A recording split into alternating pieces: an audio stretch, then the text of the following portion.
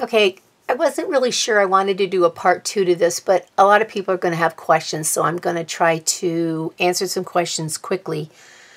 Well, quick is a relative term, right? Okay, so I want to show people what happens after I roll the beads.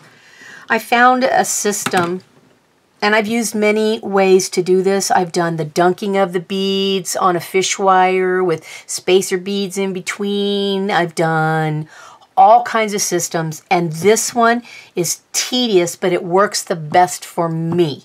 Doesn't mean it'll work for you, but it works the best for me. So what I have is, my husband went in the garage and cut me off 3 pieces of some kind of I don't know what this is, some kind of weird wood stuff. It's not the greatest quality wood, and I don't really care because I'm going to mess it up. So he cut me off 3 pieces, and then I found a template on Pinterest where it was just a piece of paper that had a bunch of dots in it.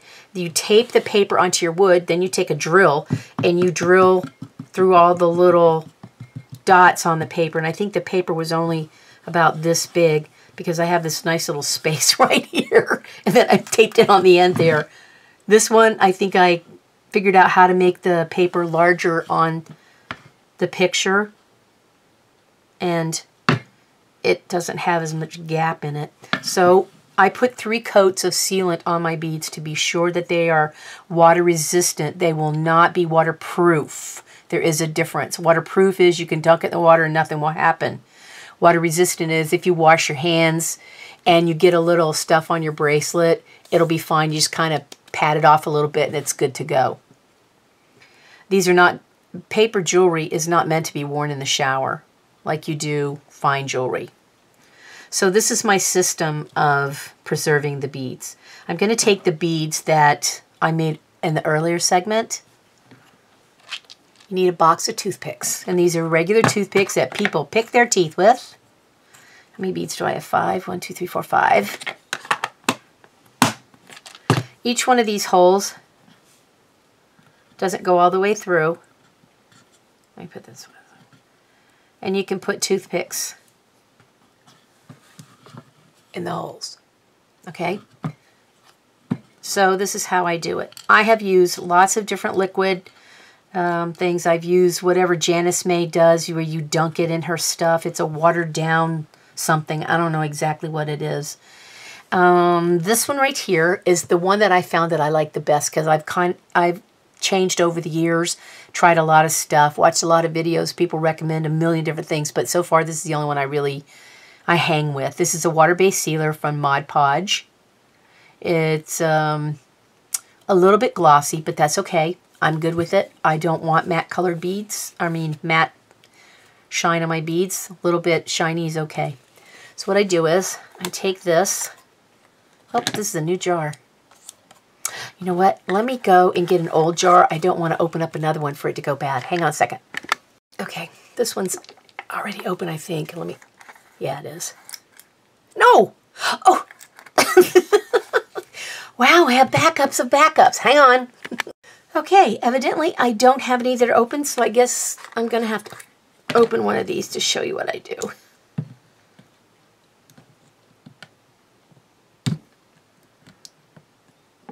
Oh, my goodness gracious. Any other time, I'd be ripping and snorting through opening this thing up. Look at this. My goodness gracious. Okay. All right, so this is the purple mod. That's this right here.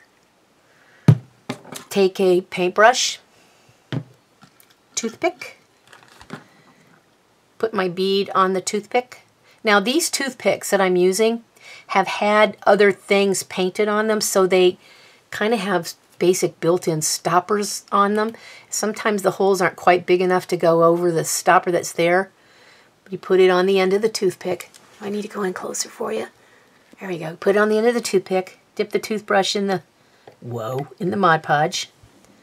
And this is not a good brush. Let me find some different brush. All right, I got a different brush. This one's much more flexible because you don't want to scoot the bead off the end of the... Geez Louise, I dipped that in way too deep. You don't want to scoot the bead off the end, so you want to make sure your brush is soft enough that the bead's not going to scoot out of place. And you just put a layer on. Is that the end? Got something on the end there. Just brush it on. Except for I've got this bump here. What is that bump? Oh, kind of a paper booger. All right, so just do it this way, and then I stick the toothpick in there, and it works well. Let me show you with the others. Here's the flat ones that I rolled from Jelly Belly's kit. I just put a toothpick in the middle. Now, this is what will happen if you get overzealous. Look at this. Yeah, that's paper. So you want to make sure you don't get a little bit carried away with poking the toothpick in there. Let me find a toothpick that's more smooth. There we go. I want this one to go in there. And it doesn't have to be rammed down to the bottom of the toothpick. Well, let's try this again. Maybe this end is better. No, this toothpick is better. See, I should have started out with brand new toothpicks. There we go. Sometimes the toothpick will slide, the bead will slide down the toothpick, which means you're going to have to hold it up for a little while. And honestly, I don't have time for that mess. So I'm just going to take this and brush it on the bead. And if you have skinny beads, you can set two of these right next to each other. They're not going to, I tilt them, they're not going to hit each other. But if you use fatter, more round beads, then you'll need to put a little space in between them. Okay, so let's try these beads that we rolled earlier. Let me roll that on there. That was too much stuff. So it's just, you know, giving it a quick little swipe with the preserve stuff. It's water-based. There's really not any smell to it. And even this one is a rounder bead. It's not going to hit. It's not going to hit that other bead. And sometimes, like I said, you have to space them out. And it takes about 20 minutes to an hour, depending on where you live and what your humidity level is, for this stuff to dry. Doesn't take a long time, but we have a system, so it doesn't matter if it takes a long time. The first go-round will be hard because you have to build up the system. All right, there's that one. I need one more toothpick. Thought I took 5 out. Toothpick. Slide it on there without trying to ruin your lovely bead. Kind of push it on there so it stays. Then you dip it into the brush in there and just kind of brush it on. And it dries clear and it'll be a little bit shiny, which is fine, no problem. Then you put it on here. Now see, this one is leaning a little bit. Let's just nudge that toothpick back the other way. So there you have the 5 beads that I rolled in the last segment. Let me show you one more that you did not see me roll. All right, this is an extra long bead. It's for a project. Let me see. How about I measure it for you? This paper on the end, like I told you before, was cut at 2 inches. So this was cut, the end was 2 inches long, and it was gradually rolled down to the center. And I rolled the glue, you know, just like I did in the other segment. All right, so I'm going to show you how to do this one.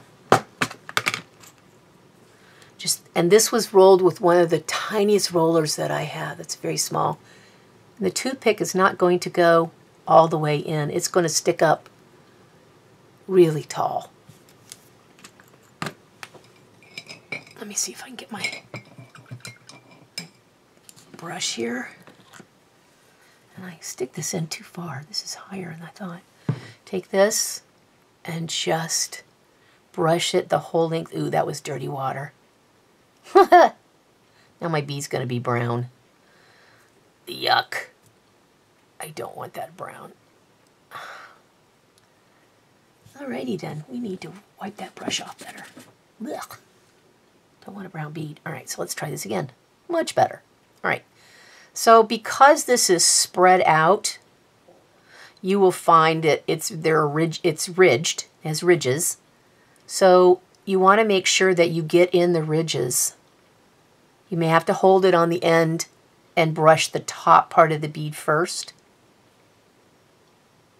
And then you can brush the bottom down this way.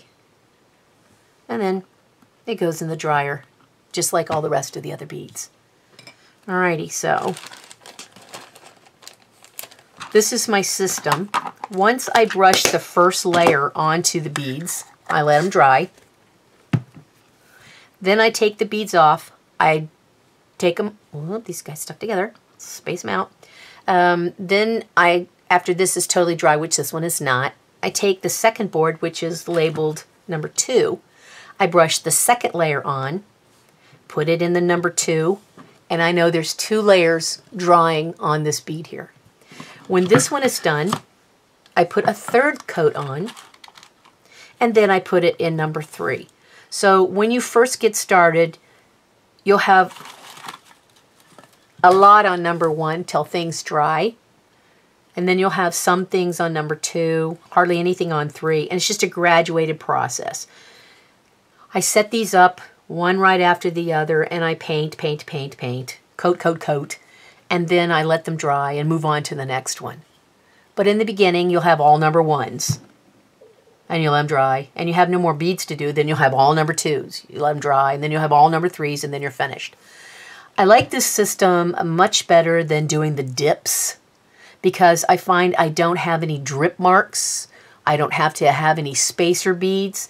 When you do the dip where they do it on a line and they weight the line down, a fishing line, that's what they use, and you weight down the fishing line, then you have to have a pole to dry all that stuff on a pole. And then in between, let me find my spacer beads, in between all of the beads, there's what's called a spacer bead. And it's these beads right here. These are sticky spacer beads because they've been used, see they stick together because they've been used many times with coatings. If you don't like your beads to stick together on the ends because it will stick to the other beads, can you see the coating has like clumped up on the end there? Well, that's what's going to happen when you dip. You're going to get coating on the ends of the beads, your beads, and then it runs down to the spacer bead. So what people do is they take a bead with a spacer bead and then another spacer bead above it and then one of your beads and then a spacer bead and so on and so forth. But then at the end you have to crack them apart. And I found that to be tedious and annoying, and I don't like the fact that my beads stick together. So there's my system for coating my beads. Oh, someone's mowing their lawn. I just wanted to come back and show you that. These, we call those spacer beads, or trash beads. Then I got my toothpicks. Here's my coating. Here's my drying system, 1, 2, and 3. And that's it. It's a relatively simple process. I will, if I'm not in any hurry and it's kind of, you know, this is a little bit time consuming because you have to brush it on individually 3 different times, however many coatings you want. I do 3. I will do this late in the day, and it'll be a 3-day process, only because I will do this and then go about my business. The next day I'll put them all on number 2, paint them off, coat them, let them dry overnight, go about my business. Number 3, before I go to bed at night, go about my business, and on the 4th day they're ready to go. Oh, there's that other toothpick. They're all ready to go.